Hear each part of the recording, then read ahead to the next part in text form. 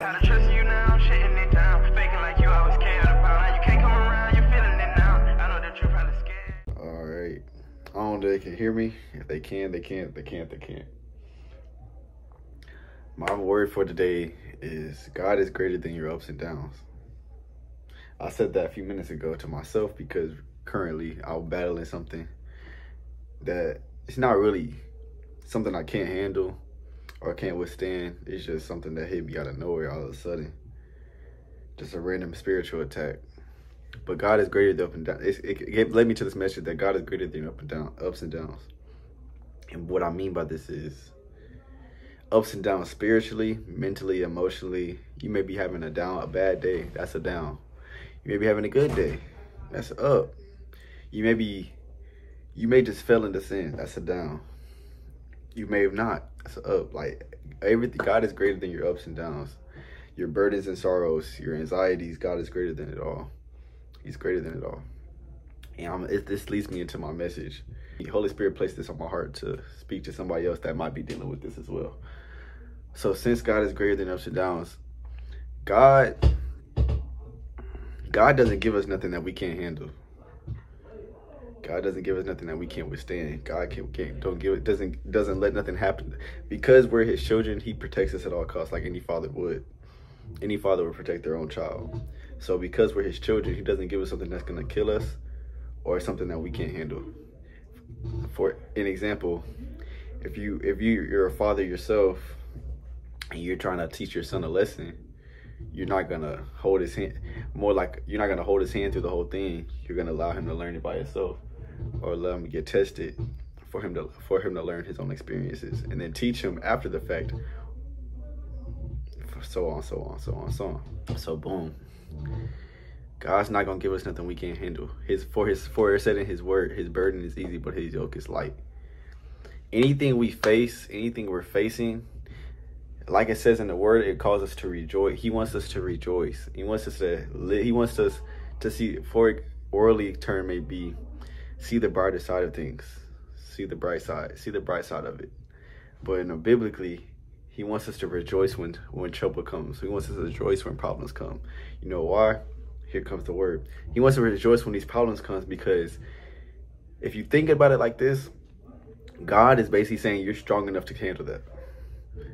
He's letting you handle it because he's saying you're strong enough.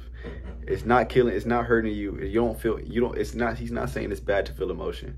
Everyone feels emotion. We're human. It's okay to feel emotion. It's okay to feel bad. It's okay to feel you're having a off day. It's okay to feel sad. He doesn't care. He wants you to have emotion because you're human. We're in human bodies. We're going to have emotion. He doesn't want your emotions to become you. That's when the issue comes. God doesn't give us emotion. God gives us gifts, which are our fruit. And he gives us fruit to bear, which are gifts from him. He gives us joy, peace, love, happiness, patience. Well, joy, peace, and love, patience. All the gifts, spiritual gifts he gives us, all the fruits he gives us to bear. He doesn't. Our emotions come from our human bodies, so we can't help but have emotion. But God gives us strength. Philippians 4:13. For I can do all things through Christ that gives me strength. But that's not saying, oh, I can lift this weight. That's not saying I'm in the gym, I can lift this weight because God gives me strength. I can do all things through Christ give me strength, because it means I can bear all things. I can withstand all things. I can conquer all things. I can go face all things. I can face disadvantages. I can face problems. I can face that's what that scripture really means. I can overcome all things through Christ who gives me strength, because in times of weakness God gives us strength. That's why we call him our Father, our Savior, our Lord. In times of weakness we call for him strength, which is why we're called to rejoice, because if God thinks we're strong enough to withstand something, that means we're able to conquer it. If we weren't strong enough to handle it, God would handle it himself.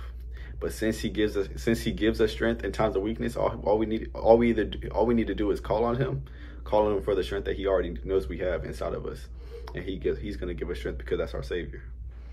God will never give us something that we can't handle.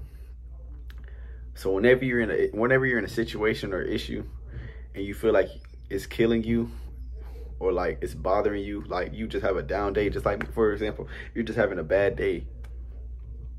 Think about it, like rejoice in those moments, because God's already handling on your behalf. But the fact is, God thinks you're strong enough to handle it your own. God, Almighty God, all powerful God thinks you are strong enough to handle it by yourself. And that's a blessing in itself. If an all powerful, all creator thinks you're strong enough, that's the biggest boast you can have. An almighty being telling you a human can handle whatever you're dealing with. That's the biggest boast you can get. Find the joy in it. Rejoice in it. Because moments that trouble you, moments that show you, like, that attack you or burden you, that's a moment of strength. That's not a moment of weakness. That's a moment of strength. If you're getting tested, that's for a reason. You're doing something right. If you're getting tested, you're doing something right. Don't think of it as a bad thing.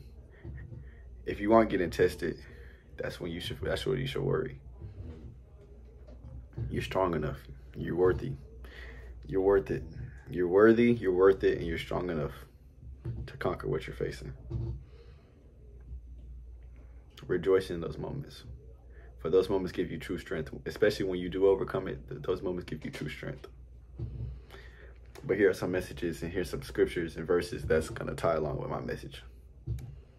I got the verses for, just so you know, I'm not just talking on my head, and it's not coming from me, but the Holy Spirit itself. Some verses may be Matthew 11:28. Matthew 11:28. Then Jesus said, "Come to me, all of you who are weary and carry heavy burdens, and I will give you rest." Another one would be 1 Thessalonians 5:16. Always be joyful. Simple as that. That's a simple verse. Another one would be James 1:2. Dear brothers and sisters, when troubles of any kind come your way, consider an opportunity for great joy. That's going back to the rejoicing in those moments. Another one may be 2 Thessalonians 3:16. Now may the Lord of peace himself give you his peace at all times in every situation. The Lord be with you all. And another one may be Romans 15:13. I pray that God, the source of hope, will fill you completely with joy and peace because you trust in him. Then you will overflow with confident hope through the power of the Holy Spirit. Those are the verses that helped me through whenever I was dealing with something, and I pray that they help you as well, because it kind of just symbolizes how God already has the trust in us, and God already gives us the strength that we need for any situation. But when we are weak, we call on God for help. We call on God for strength, because he's gonna give it to us as our Father. But we also need to trust in our own. We also need to trust that God given us. We have to trust in ourselves that God gives us those abilities. We have to trust that God gives us those strength. And because we trust that God gives us those strength, we gotta trust that we can handle those situations on our own as well. Because God wouldn't give us, like I said, God wouldn't give us nothing that we couldn't handle ourselves. That's the message for the day. Hope it resonates on somebody.